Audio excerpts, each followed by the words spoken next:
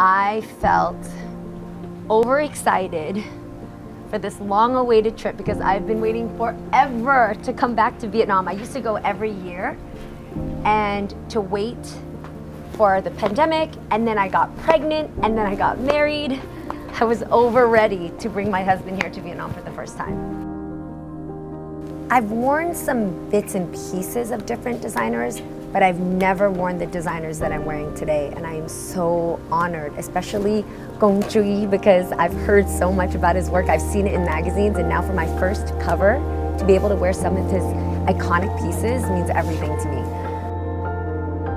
So my mom taught me that whatever it is about you, the darker, the uglier, the most embarrassing about you, own it. Be the first to own it, because once you own your truth, you own your power, and you can speak on it and maybe even help other people when it comes to that darkness.